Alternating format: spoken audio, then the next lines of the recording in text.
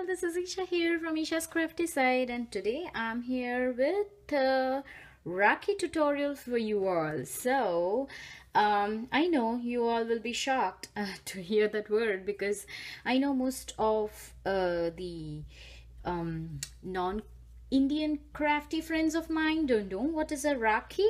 So I would just like to brief you about it. It's like, we have a festival celebrating the brother-sister love in India, which is called Rakshabandhan. And it is like we tie Rakhi. It's just like what do you call, a bracelet type of thing. So it's thought to be very sacred, and the sisters tie Rakhis to their brothers' wrists to like asking God for their protection, so when you tie a Rakhi, it's like a protecting thread to your brother's wrist, and in turn the brothers give gifts to the sisters. And so that's all about the festival of Rakshabandhan, and it's been celebrated all over India in a very large scale. And as the time went over, the Rakhis have become more and more decorative and very fancy. So when you stay in India, you get a lot of options there. But when you stay out of out of India, I'm so sorry. When you stay out of India, you don't get much readily available. So I usually, make my Rakhis for my brother, and then I send him to India. Okay, and yes, we send some sweets also to our brothers. So for everybody, now it's in USA and everywhere you get Rakhis, but I don't know, somehow I like to make my own Rakhis, being a crafty person, and my brother always appreciates my handmade Rakhis. So today what I thought was that I will share with you all the Rakhi, what I'm gonna make, and I can teach you all how to make a Rakhi, because it would be very useful for everybody, because the festival is like coming soon. So this might be the time when you must be like preparing for Rakshabandhan. So I'll just share with you all the Rakhi I made. This is one of the Rakhi I have made, and usually we use all the traditional colors. So I just made this in a very traditional red and green color. So this is one I have made, and this I have made using this velvet ribbon I had got during Christmas. So that's there, and I'm gonna make a very similar one with you all today. Okay, so for that you need a type of fabric you want. Might be a satin ribbon you want, or you want any fabric which you have. So this I made out of a velvet ribbon, so that's there over here. But now I think I'll just do with the fabric I have with you all. So whoever doesn't have the ribbon can do with the fabric. So this is just a scrap fabric I had when my daughter was young. I had made some beautiful fabric slippers for her when she was a newborn, so I had a scrap of that fabric. So I'm gonna use this fabric, and you're gonna need some thread, a matching thread. So that's there, and you're gonna need some needles, which is like here. I'm gonna put it here. So you need a thread, you need a needle, you need some kind of centerpiece, as I've used here. It's a button, and I've got some buttons more over here, so I'll be using that. Or you can use some beautiful beads as you want at the center. Okay, so basically we're gonna make this base for it. So for that you need some sort of circle, or this is just a bottle cap I had in my stash, which is like perfect for me. And if you have a stencil, you can use that too. So it's like 1.5 inch of a circle. Okay, so I'm just gonna trace this on the fabric over here, like so. Basically I just want to have a circle, so I'm using a marker there. So that's the circle I've got, and now I'm gonna cut this circle out. It's very simple, so I hope everybody tries.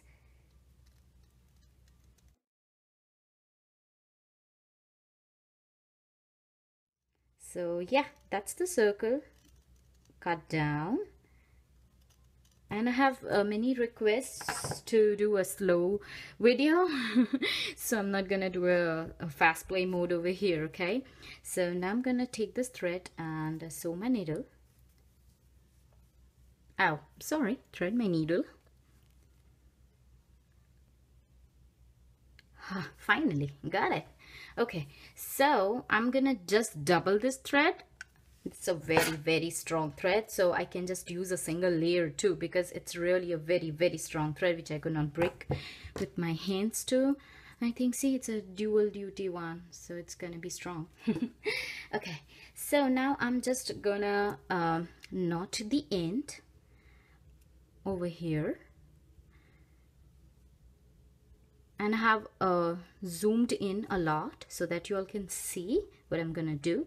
Now what I'm gonna do is I'm just gonna take a running stitch at a regular interval all around like so, and please try to take very rhythmic stitches which should be like of equal length and at an equal interval as much as you all can. It will really give a nice effect.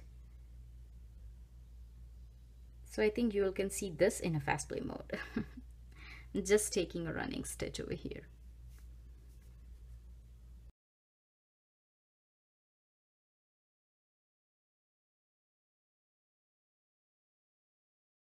Okay, so here you go, and then just get hold of the knot over here which you had made at the end.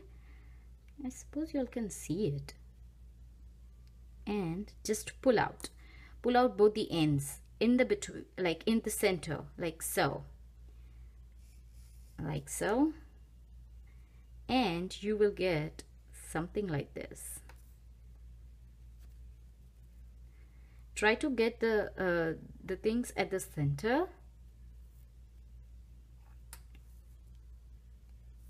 This way. And then what you need to do is tie a knot over here using both the ends.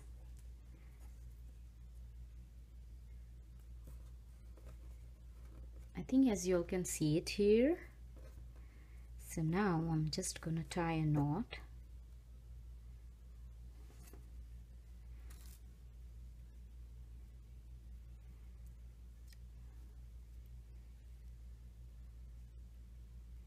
Okay, and it should be a very tight knot so that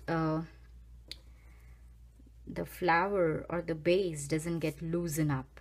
Okay, I think this is also called a yo-yo flower. I thought that I can use a yo-yo flower to be the base of my Rakhi. So now it's all done. I'm just cutting off the thread over here now. And as you all can see, we have got a nice pleated base. So if you want to use, you can use this as a center, or else you can use this as a center. But for this one, what I did was I have used this pleated one as a center because I really like the look how it is, you know. So I'm going to use this pleated one as a center, and I'm going to sew this beautiful bead over here at the center. Okay, so if you want to make this Rakhi just as I did this one, I just took this beautiful decorative button I had in my stash, and I just sewed this button on the top of this and then added a rhinestone to it to make a beautiful center. Okay, so that was how I made this. And you can also do it like this, but I just didn't want to, you know, increase the height of it. So what I'm gonna do is I'm just gonna sew this one, the oni thread. I make my Rakhis very simple because that's what, like, that is how my brothers like it. You know, so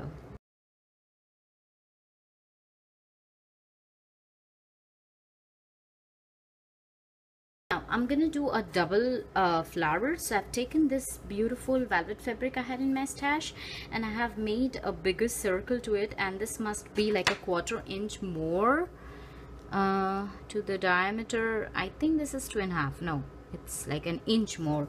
Okay, so I'm just gonna cut this off.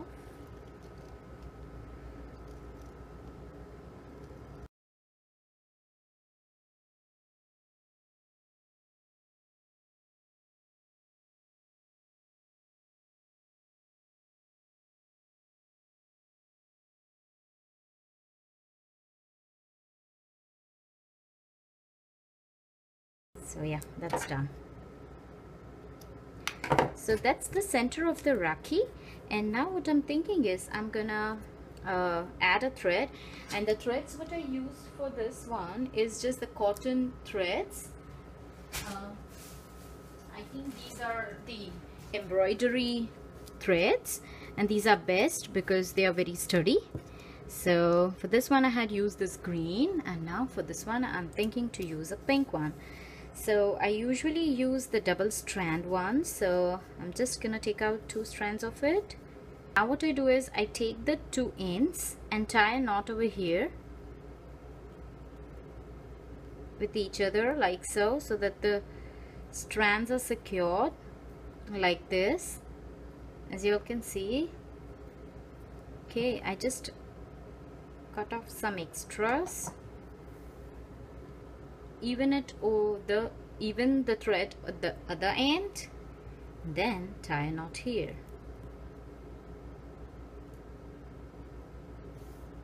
So that's there, and now just put it down this way and look for the center of it.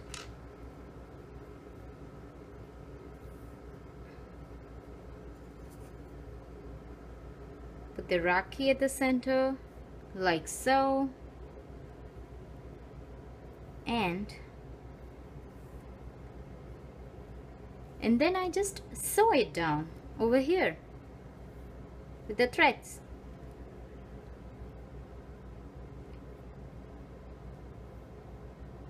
Easy, right?